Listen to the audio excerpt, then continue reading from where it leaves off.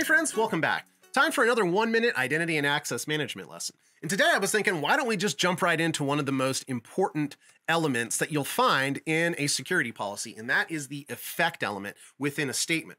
And remember friends, this effect element is exactly how we allow something or also how we deny some sort of an action based on what the statement is that it's defining. Remember that you have to go and look at the rest of the elements in there, like the resource, and then specifically what sort of actions they might be performing in there.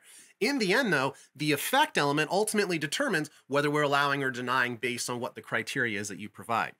Along the way, we also remember too that how we make allow and deny work together within the same policy or across multiple statements or across multiple policies has a big effect on the overall permissions evaluation process itself. So in addition to this, remember that we are also dealing with a default deny all. This means that if you create a new user and don't give them any permissions by attaching a policy or putting them in a group somewhere that has permissions associated with it, then they're not going to be able to make any API calls. And maybe that's the desired effect, but in most situations, you probably want to grant them at least some level of privileges. Of course, always keeping in mind that least privileges model that's out there.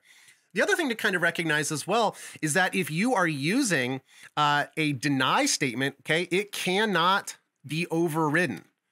So this is very important because later on, as you're writing policies and you're considering the implications of somebody granting additional privileges, maybe accidentally, remember, all it takes is just adding a new policy that might grant with an allow statement, and boom, all of a sudden you might have a security situation on your hand.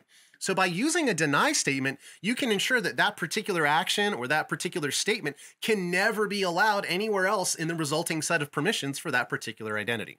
So keep in mind, friends, that as you're designing your identity and access management policies, we always want to consider a few factors: when to use an allow and deny, how to get them to work together, how are they going to work with the default permission set, and always remembering that a deny can never be overridden.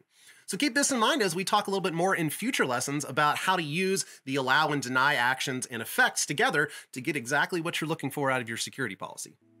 See you next time.